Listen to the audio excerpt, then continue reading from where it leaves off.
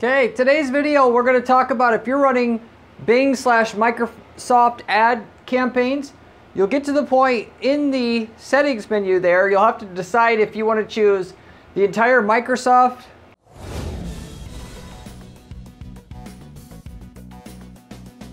audience network or Microsoft sites and select traffic. I'm going to explain what the differences are but real quickly between these two and which one you want to pick for more profits, both short and long term. So there's definitely a strategy to go along with this, that this is not going to be what your typical person will pick, but this is what you're going to want to pick if you're going to want more money long term, we'll just say. So I'm going to explain why that is on this video. So if you're wondering which of these two options to choose, there are two key differences between these two. The entire Microsoft Audience Network, as they call it, will actually get you on Bing, MSN, Outlook, AOL, Duckduck, and then tons of other crappier search partner sites, which I won't list here, that are not real legitimate search engines. And you'll show up like on CNN.com if somebody goes to the search bar and then types something in, and then the results will be your ads there if you choose this. Plus, of course, the audience network ads, which are just display ads that are going to show up across the web on, potentially millions of different websites. That's something that's new that Bing forces you to get on, but there's a way to exclude that, which I'm going to explain in a moment. So that's the entire Microsoft Audience Network. Your other option, if you don't want to go this direction, is to go the Microsoft Sites and Select Traffic option, which the main difference there is you're going to show up, in that case, if you choose that, on Bing, MSN, Outlook, which are all Microsoft properties, plus the Audience Network ads, which are your display ads that are going to show up across the web again. Okay, so most people are going to tell you that you should go with this one because there's a lot of sites on here that don't work, and that is true. But what I'm going to tell you here is, to the contrary, if you just do this, you're missing out on all this scrumptious AOL, excuse me. Yes, I meant to say AOL, sorry. AOL traffic and the Duckduck traffic, which, if you did not know, AOL is 3% of the search engine advertising search market. So in other words, people using search engines nationwide or worldwide is 3% of the people go to AOL. Excuse me, that's also not correct. I screwed this up. Yahoo. Sorry about that. Yahoo is the one that's 3% of the search market. So with that one, you'll miss, if you do the Microsoft Sites and Select Traffic, you'll miss out on the Yahoo traffic, which is 3% of the worldwide searches via search engines. You'll also miss out on Duckduck, which is between 1 but closer to 2% of the searches out there on any search engine. And AOL is 0.06, by the way. And then this MSN and Outlook is not very much. But anyway, the main difference here is you're missing out with doing this one, Microsoft Search and Select Traffic, versus the entire Microsoft Audience Network, is you're not going to get Yahoo and Duckduck, which is 5% of the searches on all search engines. Which, if you're doing a couple of million a year in sales from search engine ads, you're talking about losing, 40 grand a year, or excuse me, 2 million, that would be 100 grand a year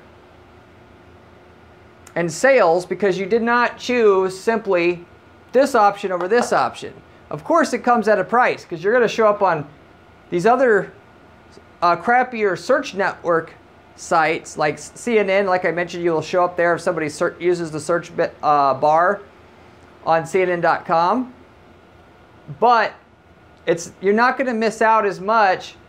Or in other words, it'll be outweighed by the benefits you get by showing up on Yahoo and Duckduck, which will give you another 5% potential action on search engines people actually use to look for your products or services itself. So that said, the reason why also other people are not going to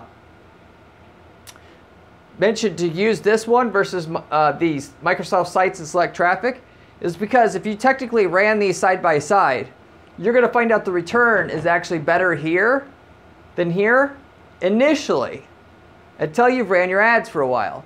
The way that I always run my search ads, and I've told people on this channel several times, is I'll start out always running bids, my bidding strategy with enhanced CPC bidding. Not manual bidding, but enhanced CPC bidding, so I can get some machine learning activity going behind the, behind my campaigns right away. Once I get at least 30, 40, 50 different conversions in my account, then I'll usually switch to the automated bidding, maximize conversions, maximize conversion value, one to the other, so that I'm able to shoot for a target cost per conversion or target ROAS or /ROI that I want, and the algorithm is going to be able to push even more machine learning capability behind getting me a better and better return on my budget. Better than I could get with enhanced CPC bidding, because they can optimize at the user level, which they do some of that with enhanced CPC bidding, but they do it even more with the automated bidding strategies, where you're doing target CPA or target ROAS bidding, basically. And so when you're starting out and you have no data and you're using the enhanced CPC bidding, if you're going to copy my strategy, I recommend to you, which I've managed hundreds of campaigns. We've tested all the bidding strategies, the way that each one works, when's the best time to switch over from one to the other, and so forth. If you start out with the enhanced CPC bidding on both of these, this one right here is going to get you a much better ROI, because you're not going to show up on these shitty sites too, even though you're showing up on Yahoo and Duckduck. However, when you switch over to your automated bidding strategies, even though you get on all these other shittier sites with this one at first, the entire Microsoft Audience Network with that one at first, the automated bidding is going to realize they can't get you a return on those shittier sites, and they're going to stop doing less of it, as I personally noticed. And then the return with this one will start going up. It won't be as bad. And it'll do it aggressively, because all the algorithm has to do is start shutting off the action on some of these other sites to get your target cost per lead or target cost per sale / ROAS at the one that you basically set. So it'll try to get you a return on these other sites, but when it can, it'll shut it off and then push more spend at the sites that are getting you a return, because it wants you to spend more money, and they know if they waste your money on these other sites, you'll never be willing to spend more on Bing itself, which is still their key revenue source.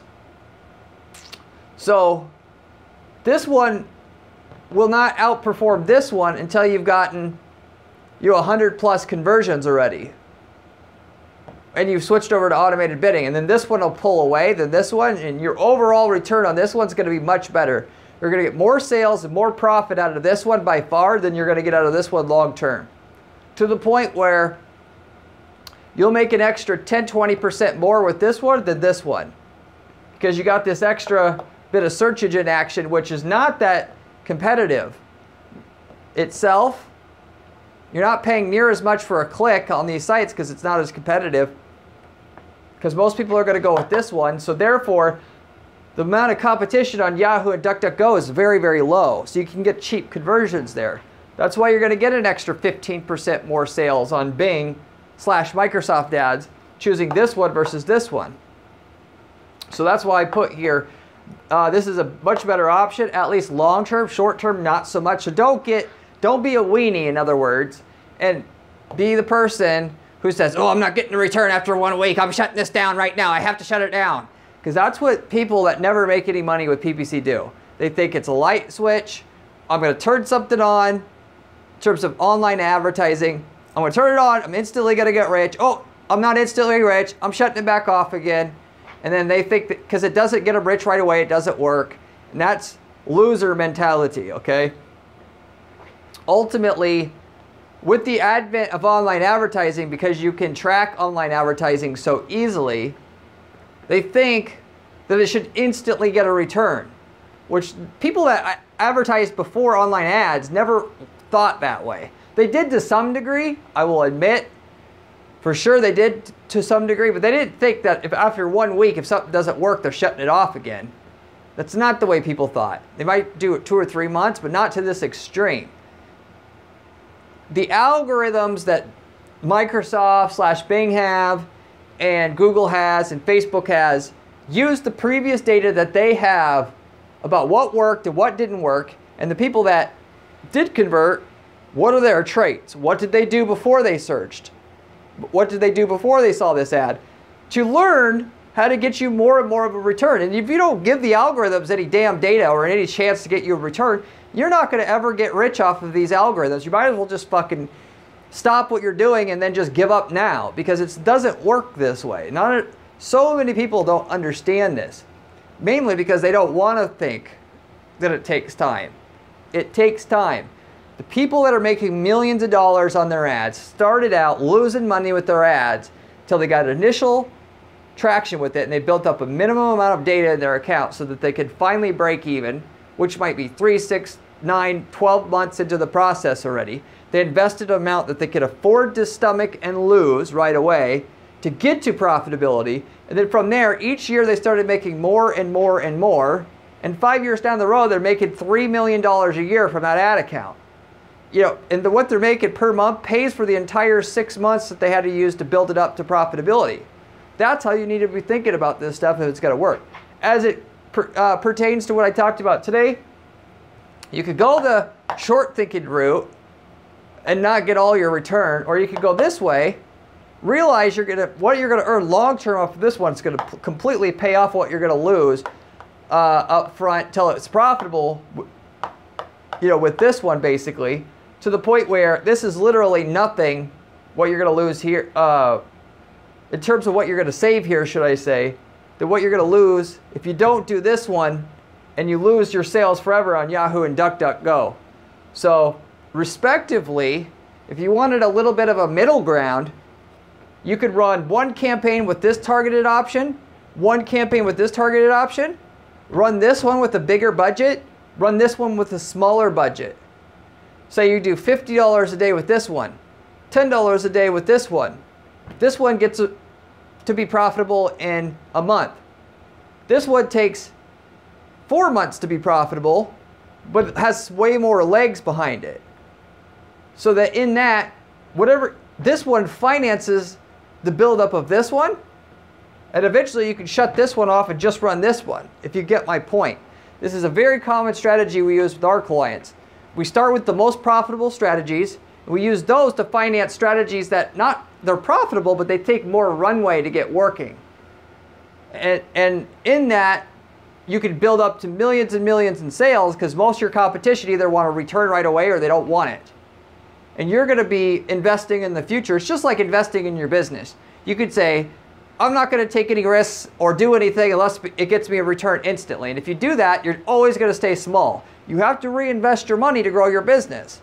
And a lot of things don't get instant returns. Hiring an employee, what? It takes 6 months before that employee is probably productive, right? You got to train them up. Then eventually, and you're taking a risk because they could quit at 6 months and you lost all your money, right? That's how you got to think about this. This is just no different. So that all said, as a side note here, either option, you're going to get all these display audience network ads that are going to show up on other websites, these banner ads and so forth, regardless of what option you choose here.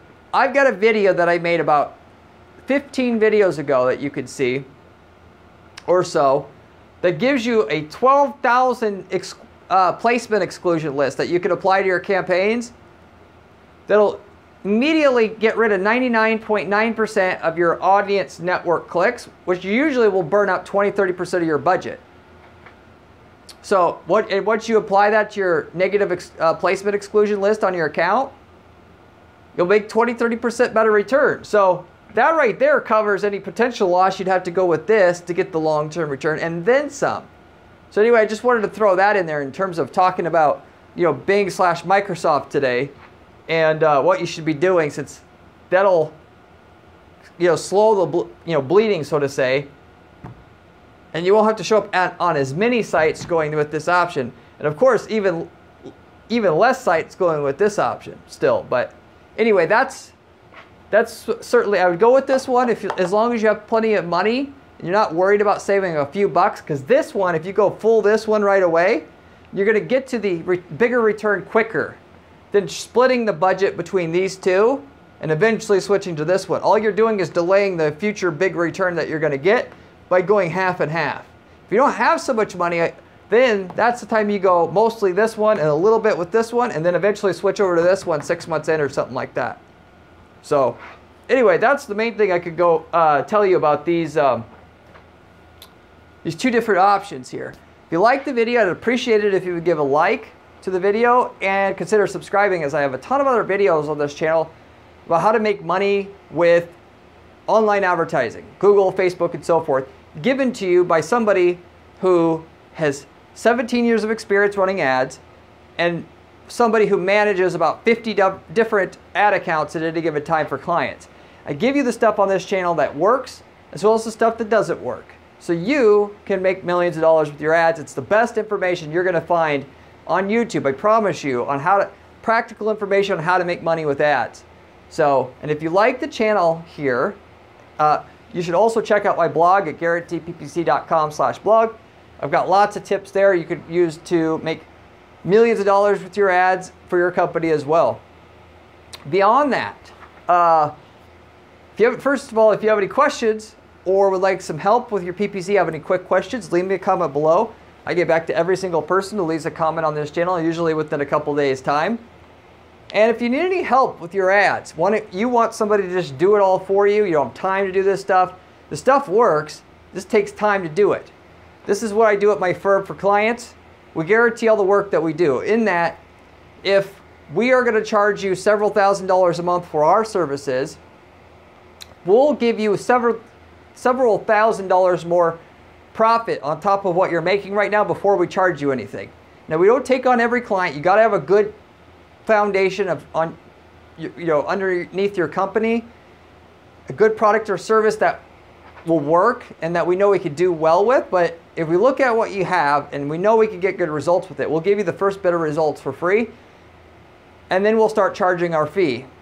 So we aren't the cheapest, but it's the best you're going to find, and we'll give you the first little bit of results for free along with that. So reach out to me. I'd be glad to evaluate your campaigns and see if we can work for and with you and give you an estimate of how much results we can provide you, both short and long term, as well as the price we would charge when we start charging it, so to say. So that said, glad you watched my video. Hope to see you in my next video where we have another great strategy for you there. See you later.